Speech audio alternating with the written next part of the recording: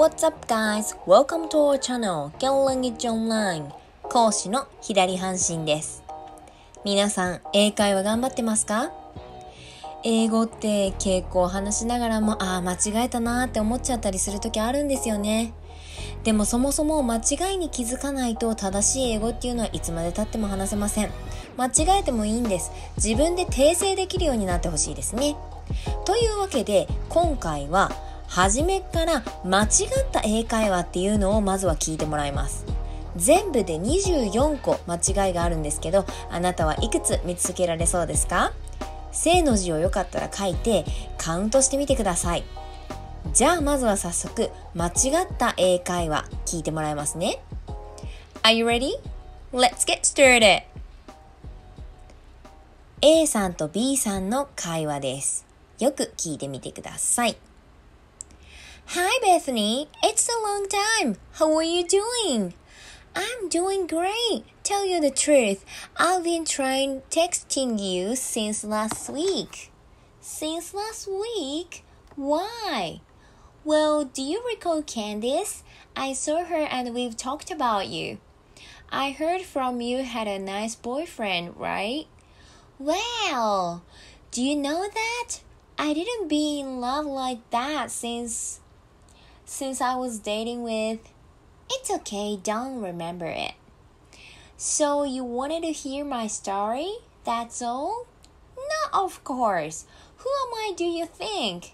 Well then, your boyfriend has to have some good guys nearby, right?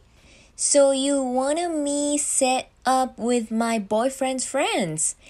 Absolutely! いかがでしたか？何個間違いを見つけられたでしょうか？じゃあ今度は解説をしていきますね。Hi Bethany, it's a long time. How are you doing? I am doing great. Tell you the truth, I've been trying texting you since last week. さあ、これの何が間違ってるんでしょうか？一つずつ見ていきましょう。まず、It's a long time. これIt's a long time で言っちゃうと、それは長い時間ですっていう今のことを言ってることになっちゃうんですよね。前にあった時点から今日までが長かったねっていう風に言いたいので、現在完了を使いましょう。It's been a long time。こんな言い方をします。これで久しぶりだねということができます。そして How are you doing なんですけど、実はこれだと過去、その時前何してたみたいな過去のことだけ聞くことになるんですけど、ニュアンス的には今まで元気してた、前に会ってから今までの調子はどうっていうことを聞きたいので、ここも現在完了を使ってほしいんですよね。How have you been doing もしくは How have you been だけでも OK です。さあ、じゃあ続きいきますよ。I am doing great。これだと私今めっちゃいいよっていうことを言うんですけども、実際に今調子どうって聞かれてたらこの英語は全然間違いじゃないんですが、これも私元気してたよっていう前に会った時から今までのことを言ってるので、ここは I've been にしてほしいんですよね。I've been doing great。で、tell you the truth。この英語自体は間違ってはありません。真実を伝えるとっていう風に言えるんですけど、ちょっと硬いですよね。こういう形では使えません。実はっていう感じのニュアンスを出したいので、ここは actually を使ってほしいんですね。Actually, I've been trying texting you。さあ、これ何が間違いかっていうと、trying ing っていうのは何々することを試みたっていう風に言うことができるんですね。じゃあ、texting you 要は、メール送ることを試みてたんだよっていうニュアンスになっちゃうんですけど、そうではないですよね。送るつもりだったんだ、送ろうと思ってたんだっていうニュアンスを出したいので、texting ing を使うんじゃなくて to text を使ってあげてください。そもそもここは、trying を使うと何しようとしてできなかった、もうね、なんか片思いしてて結局あの子にメールをくれなかったみたいなんだったら trying でもいいと思いますけど、meaning to text you とかの方が本当はいいですね。何々するつもりだったんだみたいなニュアンスが出るので。さあ、そして続きですね。Since last week? Why? Well, do you recall Candice? I saw her and we've talked about you. I heard from you had a nice boyfriend, right? さあ、ここなんですけれども、まず A さんのセリフは特に間違ってません。じゃあ B さんのセリフに行きますね。Well, do you recall Candice?Recall っていうのは思い出させるとかっていう意味になっちゃうんですけど、ここでは使いませんね。覚えてるっていうニュアンスが欲しいので remember を使ってあげてください。 Do you remember Candice? I saw her and we've talked about you. I saw her だと、遠くで彼女を見かけただけみたいなニュアンスにここでは聞こえちゃうんですよね。なのでここは実際会ったんだよっていう会ったことを話したいので強調するために see といつもは会うことに使ってもいいんですけど、今回は meet の過去形の met を使う方が適切ですね。 I met her and we've talked about you。私たちちょうど話したとこなんだよみたいな感じで現在完了を使うのはいいんですけど、要はその時に話したんだよねっていう状態を表したいので We've talked about you というよりかは We were talking about you の方がナチュラルですね。で I heard from you had a nice boyfriend, right? I heard from you だとあなたから聞いたよっていう感じになっちゃうんですけど、別にあなたから今回聞いたわけじゃないですよね。ここは that 以下を聞いたよっていうことで I heard that で you had a nice boyfriend にした方がいいですよね。ただ had なんですけど、これだといたけど別れた風なニュアンスになってしまうので、要は彼氏ができたっていうところを言いたいわけですから、できた瞬間のゲットしたっていうイメージで got を使う方がナチュラルですね。そしたら今付き合ってるんだなっていうニュアンスが取れるんですけど、 had だと別れてしまってるニュアンスになっちゃうのでね。 I heard that you got a nice boyfriend, right? これなら通じますね。では続きいきましょう。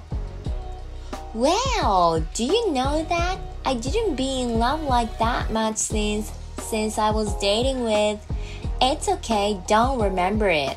さあ見ていきましょう。まず well なんですけども、これ綴りが違いますね。こういう意地悪問題も入れておきました。 WOW で wow こんな発音になります。 Do you know that? あなた知ってるんですか？あなた知ってるの？っていうニュアンスになるんですけど、ここはちょっと会話文なんで You know that? 知ってんの？みたいな感じでちょっとカジュアルにする方がいいかもしれないですね。間違いではありません。文法的間違いではありません。I didn't be in love like that much since っていうところなんですけど、 didn't と be が一緒に来ることはまずありません。で、didn't be じゃなくて haven't been、 これで、要はこんなに恋したことなんていつからだろうっていうことを言いたいんですけど、その最後に恋した時から今までの感じで伝えたいので haven't been、 ここも現在完了を使ってください。 I haven't been in love like that っていうとなんかそんな風にってちょっと客観的目線が入っちゃうので、ここはこんなに好きになるなんてっていう日本語通り、ここは this を使ってあげるといいんですよね。I haven't been in love like this much since で this much でこんなにっていう言い方をします。 Since I was dating with ってこう思い出そうとしてるんですよね。ここは OK です。 It's okay, don't remember it。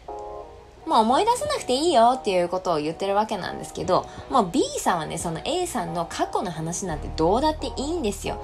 で、覚えてなくていいよっていうニュアンスでは使えなくはないかもしれないですけど Don't remember it 思い出すなっていうニュアンスになっちゃうので Forget about it っていうのを使ってあげてほしいですね。もういいよ、それは置いといていいよっていう時によく使います。で、これ It's okay ってなってますけど、間違いじゃないけど That's okay の方がよりナチュラルですね。さあ、そしたら次。 So you wanted to hear my story, that's all? さあ、A さんが私の話聞きたかったのっていうことを言ってましたよね。 No, of course, who am I do you think? っていうことを言ってました。私の話聞きたかったのっていうことを言ってますよね。さあどうなるかっていうと Hear っても言えなくはないんですけど、集中して聞きたい、要は話をちゃんと聞きたいっていう時は Listen の方がいいんですよね。You wanted to listen my story? That's all? That's all も間違いじゃないんですけど、それだけっていうニュアンスをより出したいので、It の方が今回はいいかなと思います。That's it? そんだけみたいなニュアンスが出ますね。で、No, of course これは惜しいんですね。実は順番が違います。Not が前に来るんじゃなくて Of course not っていう言い方をします。もちろんそんなことないよっていうことを言ってるわけですね。Who am I do you think? さあ、私誰？あなたどう思う？みたいなニュアンスになっちゃうんですよね。私を誰だと思ってるのって本当は言ってほしいんですね。さあ、これの語順が間違ってます。使うものは間違ってません。どうするかっていうと Who am I じゃないですよね。Who do you think で I am を持ってきてほしいんですね。 OK? じゃあ次いきますよ。 Well then じゃあ何っていうことを言ってるわけですね。 Your boyfriend has to have some good guys nearby, right? さあ、あなたの彼氏の周りっていい男いっぱいいるんじゃないっていうことを言ってるわけなんですよね。じゃあ見ていきましょう。has to have っていうのは言わないですね。must have いるに違いないっていうことを言ってるわけですね。nearby っていうのは物理的に近くにっていう意味なんですけど、ちょっとここではそぐわないかな。要はその彼氏の周りにっていう言い方をしたいので around を使う方がニュアンスが出ますね。Your boyfriend must have some good guys around, right? っていう言い方をすればバッチリです。じゃあ最後。So you wanna me set up with my boyfriend's friends? Yeah! っていうことを言ってました。さあ、要は私の彼氏の友達を、紹介してほしいってことっていうことを言いたいんですけど、ちょっといろいろ語順が狂ってますね。じゃあ見ていきますよ。まず、You want to me とは言いません。私に何々してほしいってことっていうときは want と to の順番になるので want me to でつなげてあげてください。で set 誰とっていうので you を入れてあげてください。 set you up with my boyfriend's friends これなら意味が通ります。 So you want me to set you up with my boyfriend's friends で yeah っていうことを言ってたわけなんですよね。OK さあここまで来たらもう意味はわかりましたね。じゃあちゃんとした英語で最後はリスニングをして終わりにしましょう。 Hi Bethany, it's been a long time. How have you been? I've been doing great. Actually, I've been meaning to text you since last week. Since last week? Why? Well, remember Candice? I met her and we were talking about you.I heard that you got a nice boyfriend, right? Wow, you know that. I haven't been up like this much since I was dating with. That's okay, forget about it. So you wanted to hear my story? That's it? Of course not. Who do you think I am? Well then, yeah, your boyfriend must have some good guys around, right?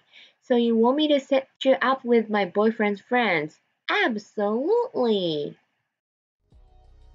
いかがでしたか？英語って無理くり並べればなんとなく喋れた気になっちゃう場合って多いんですよね。でも実は結構間違った英語のまま喋っちゃってる人も多いです。せっかくなら綺麗な英語話したいですよね。たまにはこうやって人のエラーを見つけるっていうトレーニングをして、人の振り見て我が振り直す練習も必要ですよ。ではまたこういう動画もやっていきたいと思いますので、ぜひこの動画がちょっとでもためになったと思ったらいいねとチャンネル登録の方を何卒よろしくお願いします。 Thank you very much for watching the lesson. See you in my next video. Bye bye!